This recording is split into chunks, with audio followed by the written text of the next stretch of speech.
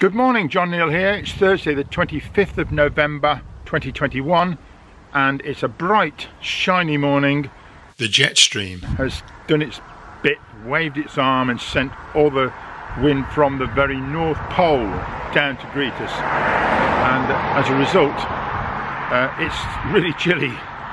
It's not exactly freezing at the moment, but we had a frost overnight, which I really quite like. And it's a beautiful morning. So this is a living postcard from Congerstone.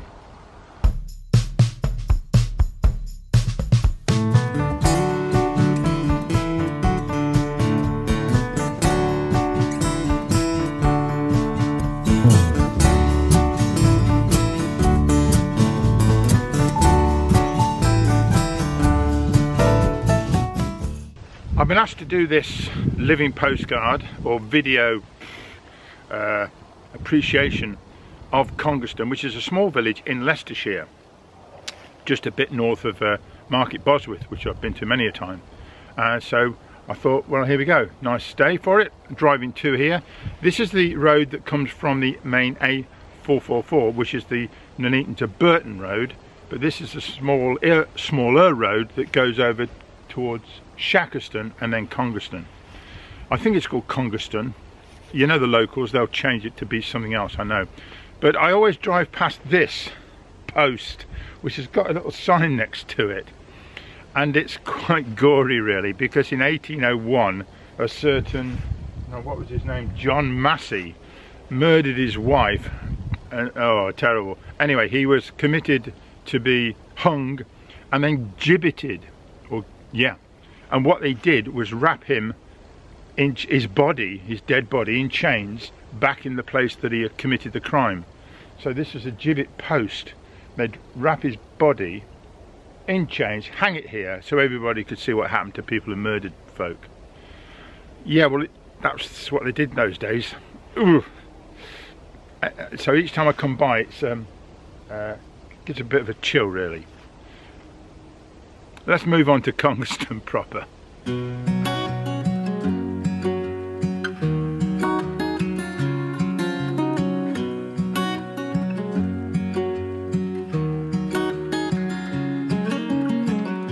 What's it like to be the one that he turns to when he's out of answers?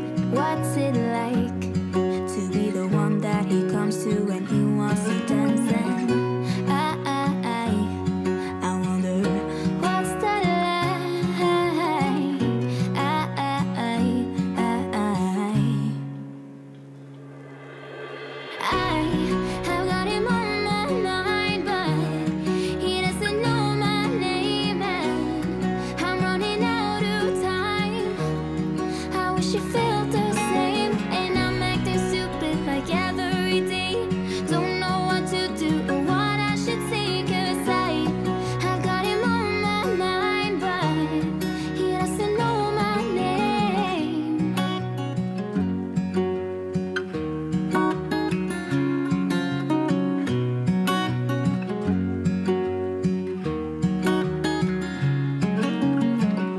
What's it like to hold his hand when he tells you that you're all he wants, and it's midnight, oh, I'm thinking about him.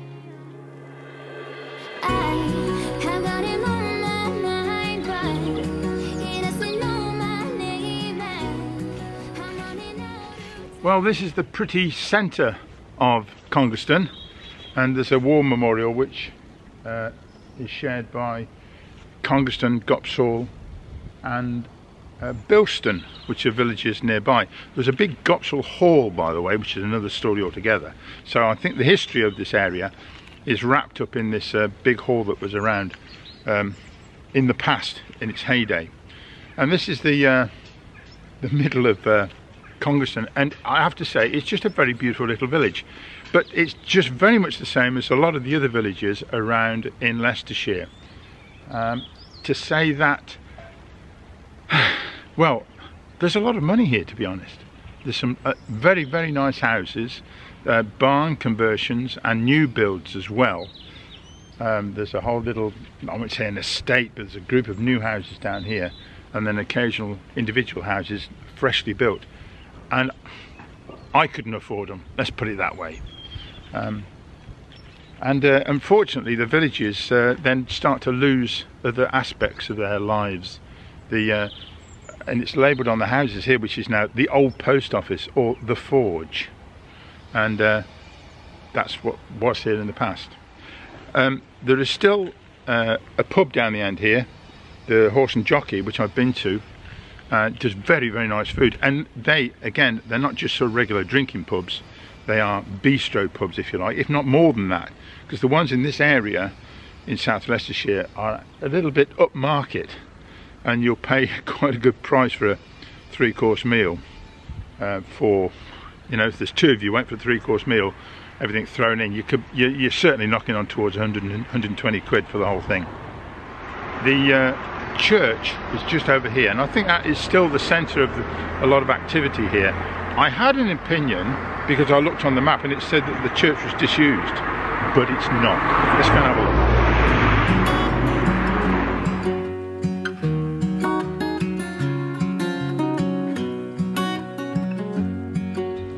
As with most of these villages, the church will have had quite a large rectory or vicarage next to it. Don't ask me the difference, don't know. And those have since been sold on because the parishes all joined together as the church has developed the way it has, or undeveloped the way it has. So there's a big house there, and they often would have built a bigger house building of a modern rectory nearby. So that's, I think, what's the old rectory. Huge building, I don't know how they do it. Huge building in what is really quite a small village, and they will have been built, you know, in the 19th century, most of them. Just before we get into the church, there's a playground here, as you can see, and there's even a football there, so it has been used, and good to see. And it looks quite usable. And over to the side here are some, can I use the term affordable housing, which sort of implies that the housing is not affordable. For instance, the house I've just walked past, I happen to know, just looked on the internet, just sold recently for £1.1 million. To be honest, not a bad price, because it's a heck of a building, a fantastic house, very modern. Anyway, here's the church.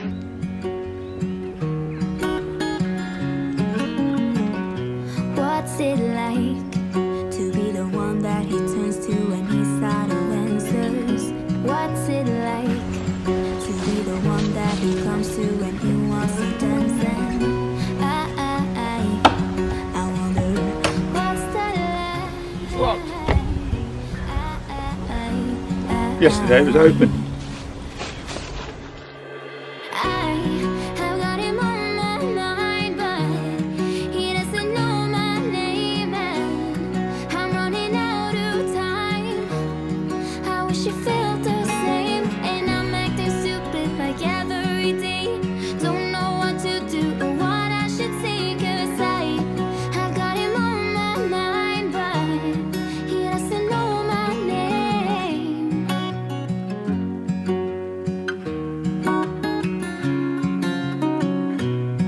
Walked a few steps down the Barton Road, which goes to Barton in the Beans, which is another village, if you're wondering what I'm talking about. And there's some very nice houses down here, newly built, some quite expensive, but some smaller ones here, terraced houses with some garages at the back. So there's a fair range of brand new houses, which have made the village bigger, of course, and I suppose eventually given it a bit more life, which is great. Look at these berries on this bush. Fantastic. What's good about it? I like, it's got a really nice community spirit. There's lots on, particularly when the kids were little, there was lots on for the kids. They did Halloween parties in the village hall. Yeah. And they did Christmas parties, and now the school does lots of, because of COVID and everything, they've done lots of, sort of taken the mantle with that, but they do trails and things. So we had a pumpkin trail. Really? That's nice. There's going to be an advent window thing this Christmas. What else was there? Oh, there'll be, I think, a kind of Santa trail through the village at Christmas. So it's for the kids. It's been really good. Yeah, that's we joined good. when the kids were just starting up at the school up Yeah, there. that's one thing I was saying. You know, there isn't a forge or a post office anymore, but there is a pub. Yeah. As it is, horse and jockey. Yeah. But there is the school still here, Yeah. which gives, you know, a life to the place, doesn't it? And I think people come from miles now to come into the school. It's got a good reputation. Really, that's nice. Yeah, good. Thank you very much. No worries.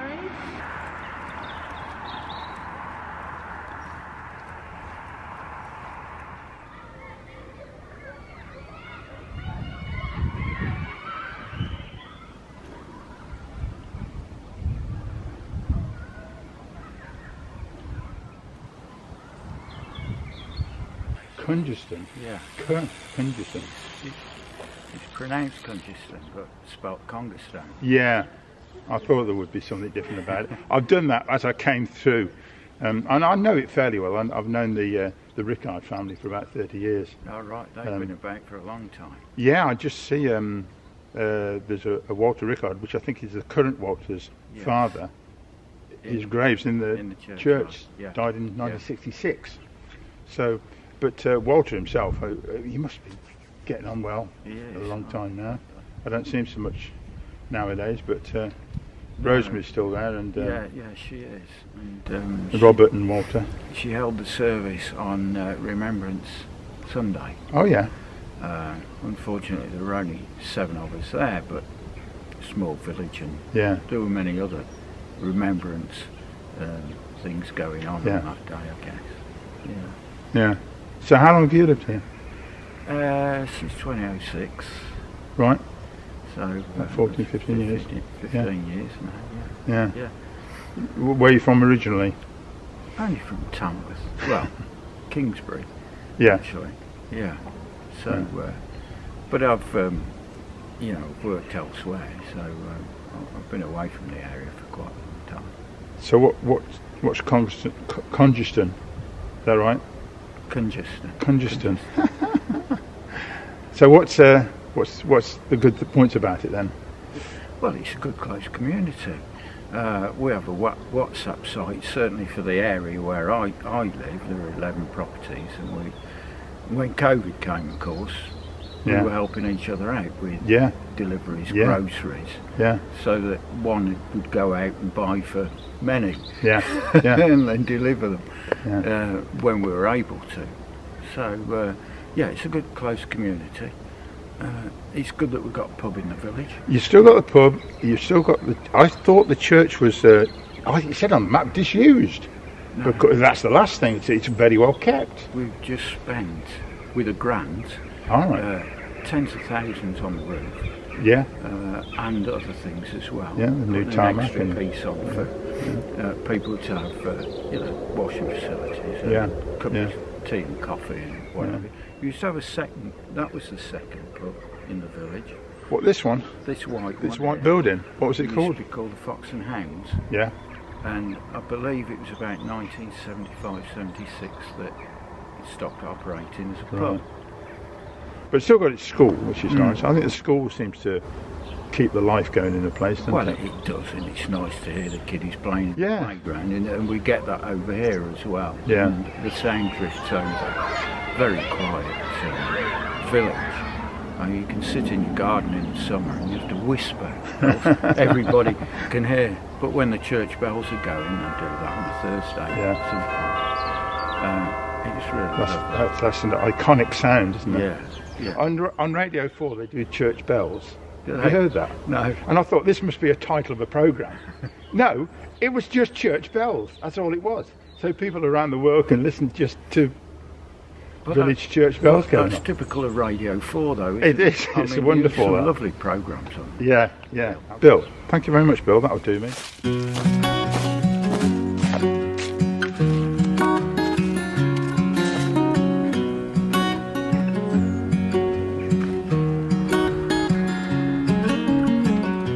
What's it like to be the one? Well, there you have it. Congerstone, however you'd like to pronounce it. Lovely little village, just about 3 or 4 miles, is it that? North of Market Bosworth in Leicestershire, England. All this at the request of Paul Waite, who knows somebody who's going to move here, and very nice it will be too. It seems like a very nice place. Hope you enjoyed this video. Thank you very much for watching, and we'll meet again next time. Okay, bye bye. I wish you felt the